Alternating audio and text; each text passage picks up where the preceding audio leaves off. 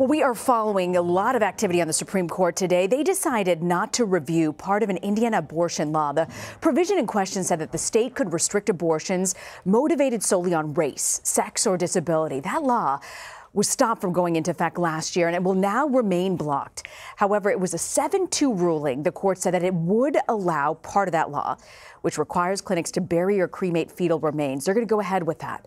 Justices Ruth Bader Ginsburg and Sonia Sotomayor dissented. For more, I want to bring in Ilya Shapiro, who joins us from Washington. He's the director of the Cato Institute for Constitutional Studies, and he joins us now. So, Ilya, the fact that they kind of sidestepped part of this abortion ruling, what do you make on that?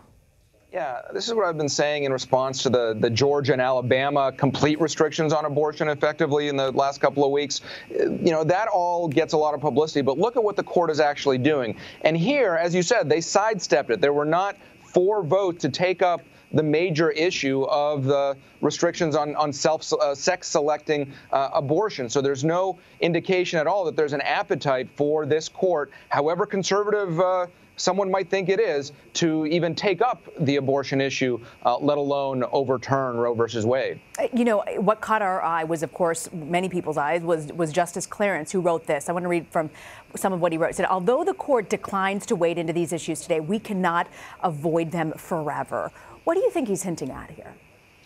Well, these cases are going to keep coming up. There are other petitions already pending in the Supreme Court that they haven't decided whether to take or reject on different kinds of restrictions, not the whole hog ones, as I said, out of Alabama and Georgia, but requirements on physicians admitting privileges or past 20 weeks or certain other kinds of things that when Justice Kennedy was on the court would likely have been struck down. But now that Chief Justice Roberts is the median vote, and who knows what Justice Kavanaugh thinks about this, people are going to be, or legislators are going to try to push the envelope a bit. So we're trying to read the tea leaves. It looks like the court is still a little gun shy on taking up abortion jurisprudence.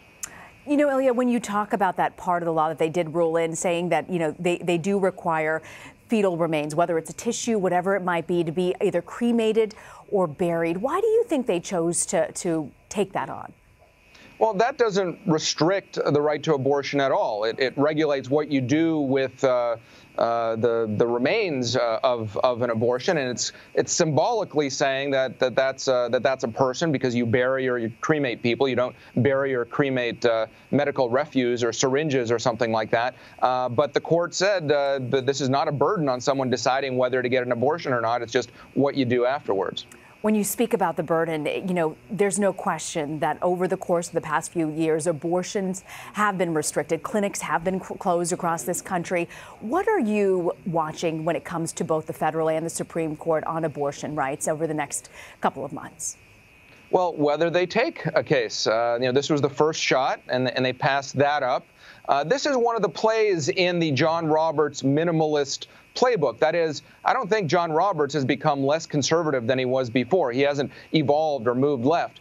But he's very cautious, and he doesn't want the court involved in political fights when they don't have to be. And here, there is no split. There's no difference of opinion in the lower court, so they can pick and choose how they want to proceed on this very sensitive issue. And there's no guarantee at all that even though there is now a 5-justice majority who most people would consider to be conservative, there's no guarantee at all that Planned Parenthood versus Casey or Roe v. Wade is in danger. Ilya Shapiro with the Cato Institute for Constitutional Studies. Ilya, grateful you can join us to break down this Supreme Court ruling. My pleasure.